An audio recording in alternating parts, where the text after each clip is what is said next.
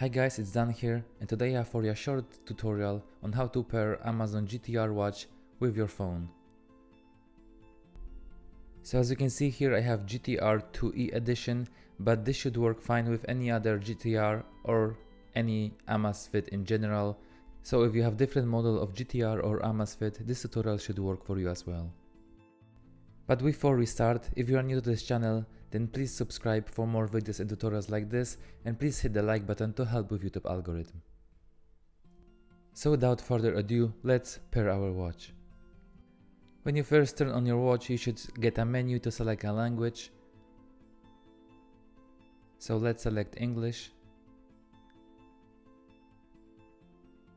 And now as you can see, we got a QR code, and this code will help us to connect the device to our phone. I'm using iPhone, but this should work very similar for Android as well. So first we need to install the Zepp App.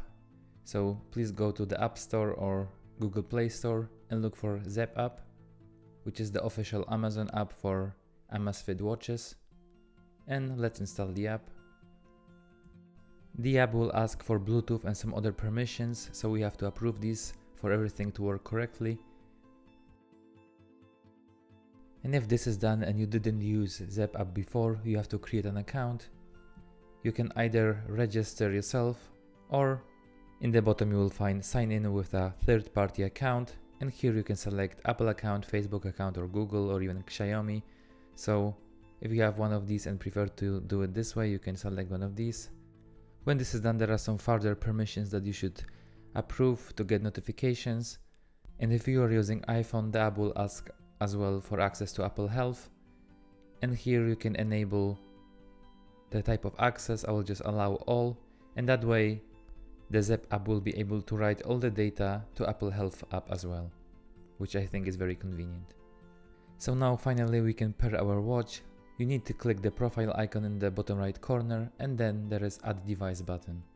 Then you click Watch, and again agree for collecting data. On the next screen we select Watch with a QR code, and we scan the code from our watch using the camera from the phone.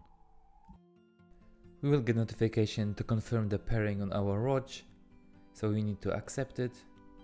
While the watch is binding to our phone, we will get some quick user guide, so we can just scroll through some basic tips and tricks how to use the watch. Or we can just click Get Started on the bottom of the screen straight away. Since my watch was already connected before, I have an option to restore reminders. You will probably not see this one. And now the watch will sync for a moment, update AGPS and some other things. And now our watch is connected and ready to use. Let me also give you some quick overview of the app.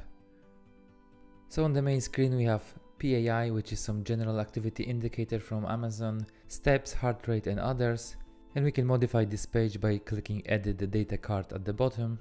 And here is what we can see, and we can just move it around and change the order, or we can drag in different information from the bottom, and the same, drag it out from the visible information to the hidden ones.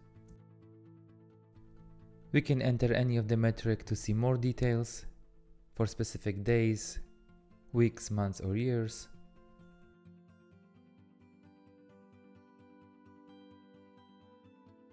And we can also click the arrow in the corner for each metric to see a bit more details on our homepage.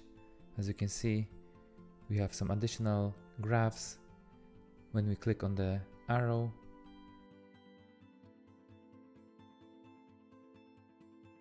If we will go to Profile and then our device, we'll have additional settings. For example, in health monitoring, we can set up frequency of heart detection, stress levels and some sleep metrics. So all of these we can change here. In watch settings, we can adjust display and brightness, vibration and other device related features. And in notifications and reminders, we can adjust general notifications for calls and messages, as well as app alerts. So as you can see, we have the most popular social apps here as TikTok, Instagram, Facebook, Messenger, WhatsApp and others. So if you want to get these notifications on your watch, you should enable them here. Okay guys, this was just a quick overview. I hope this was helpful. If yes, then please like the video and subscribe to my channel for more videos like this. Thank you for watching and see you in the next one.